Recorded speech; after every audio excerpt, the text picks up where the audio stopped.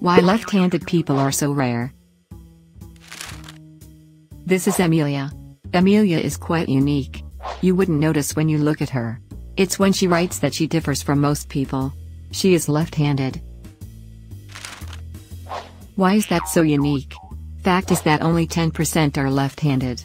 However, Amelia also plays football with her left foot and uses her left arm for tennis. Both are percentage-wise less common than right-footed or right-armed but more common than left-handedness. Amelia wonders why left-handed people are so rare. History shows that left-handedness was drummed out of errant schoolchildren, and even today oddly negative connotations are around. The word, left, comes from the Anglo-Saxon word lift, which means, weak. However, that doesn't answer Amelia's question.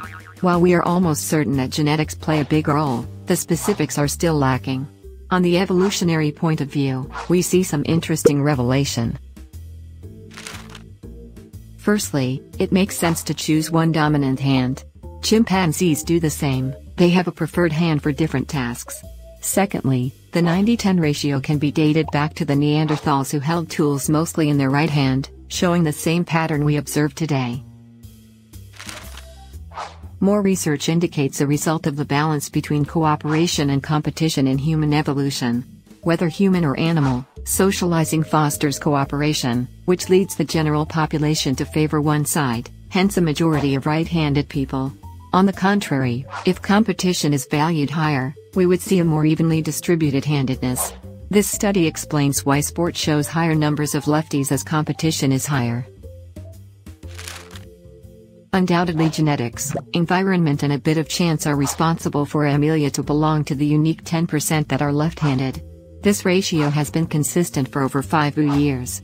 While societies are ever-changing, a change in the ratio is difficult to predict.